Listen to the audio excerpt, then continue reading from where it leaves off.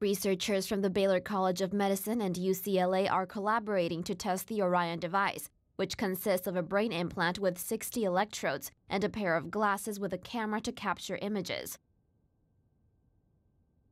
According to Second Sight, the company that created the device, the brain implant is put on the surface of the visual cortex, where it will receive deciphered information from the camera wirelessly.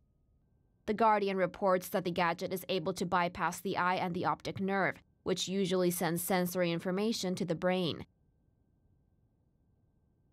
In a medical trial, 6 patients with acquired blindness were asked to look at a black computer screen while using the Orion device and pinpoint the location of a white square that appears at different times.